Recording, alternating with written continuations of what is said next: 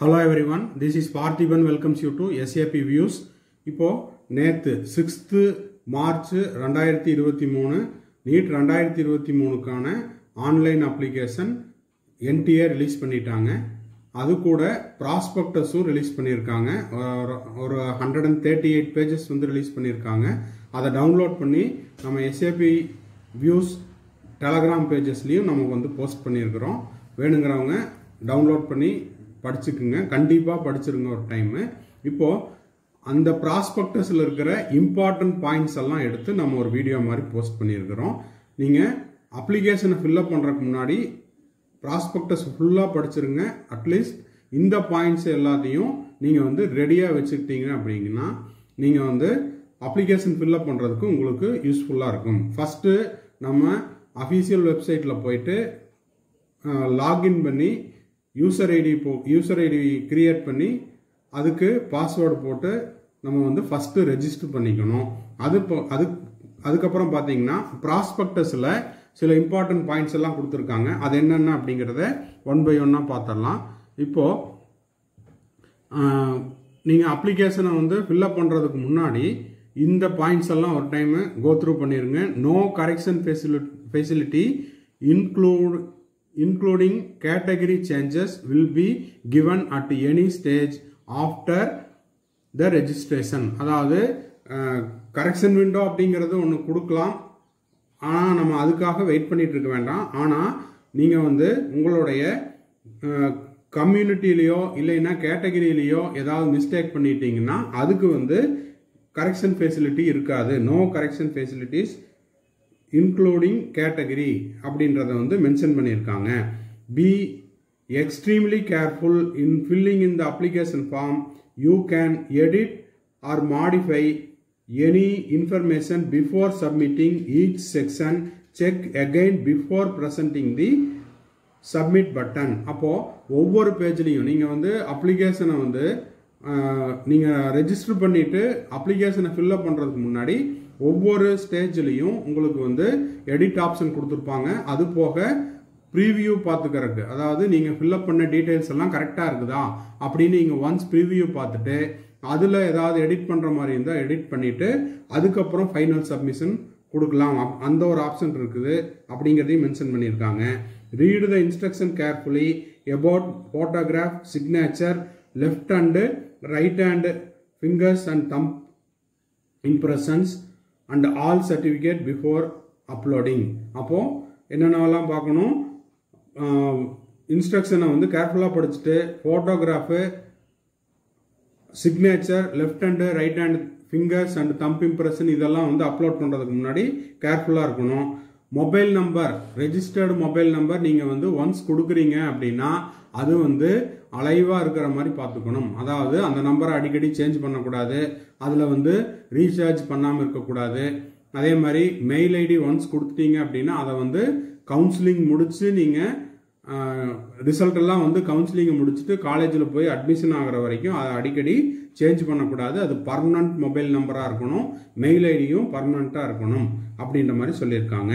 If the mobile number is international then the additional number also needs to be provided. இப்போ NRI கேண்டிடேட்டா இருக்கிறாங்க, அவங்களுடைய number வந்து international நம்பரா இருக்குது அப்படின்னா ஒரு அடிஷனல் நம்பரையும் நீங்க வந்து சப்மிட் பண்ணணும் அப்படின்னு சொல்லியிருக்காங்க. கொஸ்டின் பேப்பர் என்ன மீடியம்ல நீங்க எழுத போறீங்க அப்படிங்கிறதையும் மென்ஷன் பண்ணணும். இது வந்து பேஜ் நம்பர் உங்க ப்ராஸ்பெக்டஸ்ல பேஜ் நம்பர் 4ல இருக்குது. அடுத்தது பாத்தீங்கன்னா 4 சப்ஜெக்ட். இது வந்து ரிப்பீட்டர்ஸுக்கெல்லாம் தெரியும், ஃபர்ஸ்ட் டைம் எழுதுறேன் அப்படிங்கிறவங்களுக்காக அதை சொல்றேன். பிசிக்ஸ், கெமிஸ்ட்ரி, பாட்னி, ஜுவாலஜி ஒவ்வொரு சப்ஜெக்டுக்கும் 2 செக்ஷன் இருக்குது. ஒரு சப்ஜெக்டுக்கு 50 கொஸ்டின்ஸ். செக்ஷன் ஏல 35 கொஸ்டின்ஸ் இருக்கும். அதுல வந்து வித்தவுட் சாய்ஸ் அத்தனை நீங்க எழுதணும். நெகட்டிவ் மார்க் இருக்குது, உங்களுக்கு தெரியலனா ஸ்கிப் பண்ணிக்கலாம். செக்ஷன் பில 15 கொஸ்டின்ஸ் இருக்கும். அதுல இருந்து நீங்க ஏதாவது ஒரு 10 கொஸ்டின் மட்டும் எழுதணும். ஓகேவா? நீங்க எக்ஸ்ட்ராவா எழுதிருந்தீங்கன்னா கரெக்டா எழுதியிருக்கிற 10 கொஸ்டின்ஸை மட்டும் எடுத்துக்குவாங்க செக்ஷன் பில. அடுத்தது பாத்தீங்கன்னா ஏஜ் லிமிட், அதுக்கான எலிஜிபிலிட்டி. இது வந்து for candidate general unreserved general இடபிள்யூஎஸ்க்கும் candidate SC, ST, OBC, நான் criminal layer, PWD கேட்டகரிக்கும் born on or before 31st December 2006. அப்போ 2006 டிசம்பர் 31ஆம் தேதி வரைக்கும் இருக்கிறவங்க எலிஜிபிள். இந்த டேட்டுக்கு அப்புறம் டேட் ஆஃப் பர்த் இருக்கிறவங்களுக்கு எலிஜிபிலிட்டி கிடையாது. 31/12/2006 அதுக்குள்ள உங்களுடைய டேட் ஆஃப் பர்த் இருக்கணும். நெக்ஸ்ட் பார்த்தீங்கன்னா உங்களுடைய ஐடி ப்ரூஃப் எதெல்லாம் கொடுக்கலாம் அப்படின்னா 12th mark sheet, 12th hall ticket, அப்புறம் election card, Epic number, passport number இருந்தால் passport number, ration card, bank account number with photograph, passport number R number of any other photo identity card issued by the government of India. அடுத்தது இந்த instruction for completing the online application என்னென்ன அப்படின்னா இது வந்து நம்ம already சொன்னது தான். அதாவது கேண்டிடேட் வந்து சப்மிட் பண்ணுறதுக்கு முன்னாடி அவங்களுடைய எடிட் ஆப்ஷனில் எடிட் பண்ணிக்கலாம். ஃபைனல் சப்மிட் பட்டன் அமுத்துறதுக்கு முன்னாடி நீங்கள் வந்து எடிட் ஆப்ஷனை கொடுத்துட்டு அதுக்கப்புறம் சப்மிட் கொடுத்துக்கலாம். ஒவ்வொரு பேஜையும் சப்மிட் பண்ணுறதுக்கு முன்னாடி முடிஞ்சதுன்னா ஒரு ஸ்க்ரீன்ஷாட் எடுத்து வச்சுக்கோங்க. முடிஞ்ச வரைக்கும் மொபைல் ஃபோனில் பண்ணாதீங்க, லேப்டாப்லேயோ கம்ப்யூட்டர்லேயோ பண்ணுங்க. அடுத்த இன்ஸ்ட்ரக்ஷன் பார்த்தீங்கன்னா செக்லிஸ்ட் அப்படின்னு ஒன்று கொடுத்துருக்காங்க.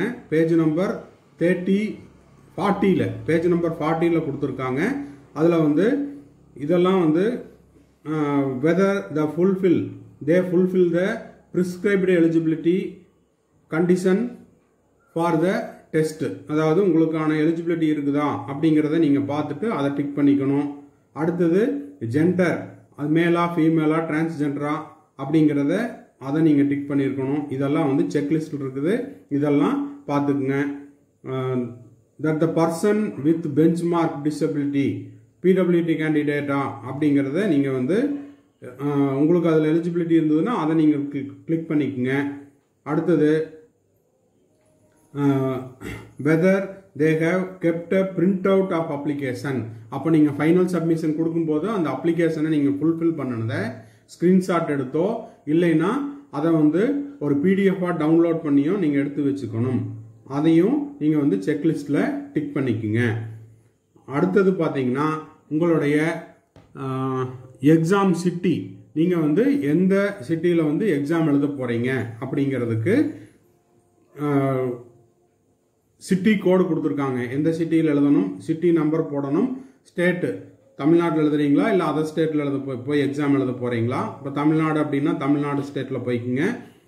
டிஸ்ட்ரிக், அதாவது டிஸ்ட்ரிக் வந்து சிட்டி, ஃபார் எக்ஸாம்பிள் நீங்கள் ஈரோட்டில் எழுதுறீங்கன்னா ஈரோடு வந்து செலக்ட் பண்ணிக்கோங்க. அதுக்கான சிட்டி கோடு தமிழ்நாடு ஸ்டேட்டில் ஈரோடு டிஸ்ட்ரிக்டில் போயிட்டு நீங்கள் அதை கிளிக் பண்ணி சப்மிட் கொடுத்துட்டீங்கன்னா உங்களுக்கான ஹால் டிக்கெட்டில் உங்களுக்கு அது வந்து அலாட் ஆகி வந்துடும்.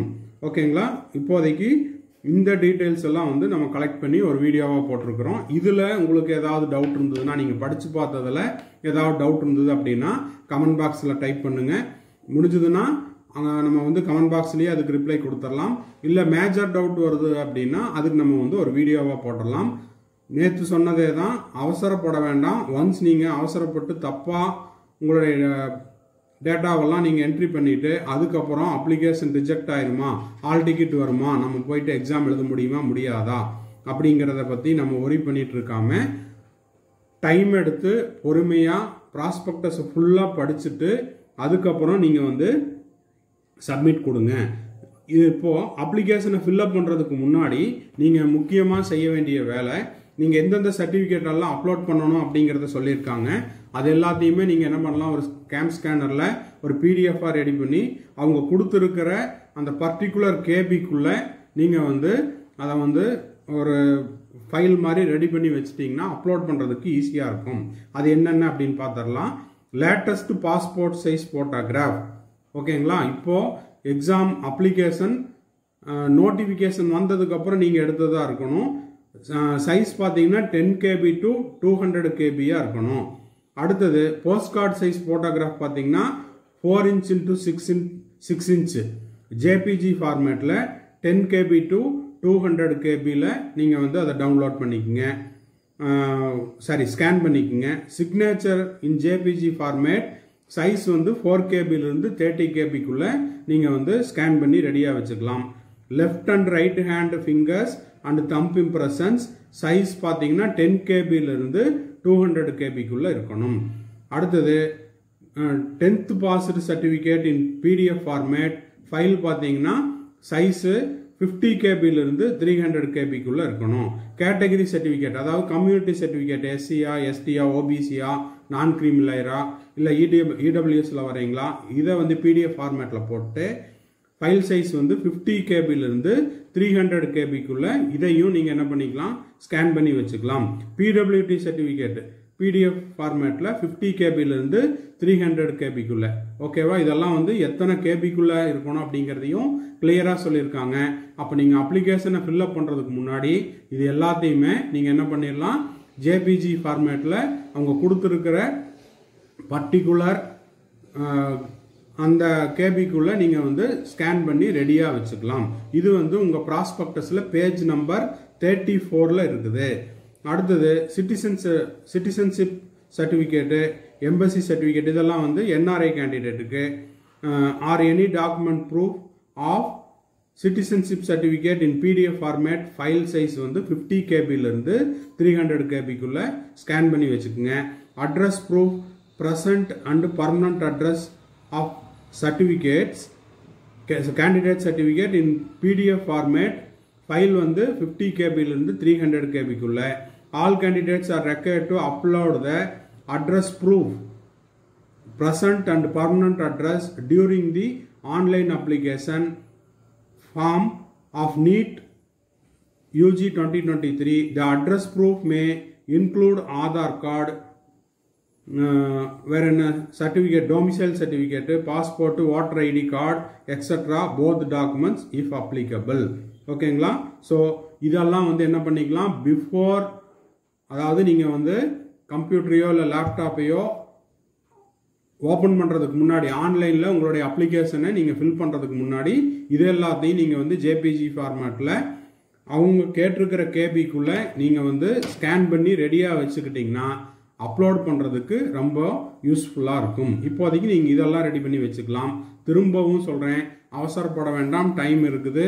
நீங்கள் ஒரு டைமுக்கு 2 டைம் ப்ராஸ்பெக்டஸை தரோவாக நீங்கள் படிச்சிருங்க ஓகேங்களா. ஏன்னா அந்த கேட்டகரி ஆகட்டும், அதே மாதிரி ஒரு கேண்டிடேட்டுக்கும் இன்னொரு கேண்டிடேட்டுக்கும் கண்டிப்பாக டிஃபரன்ஸ் இருக்கும்.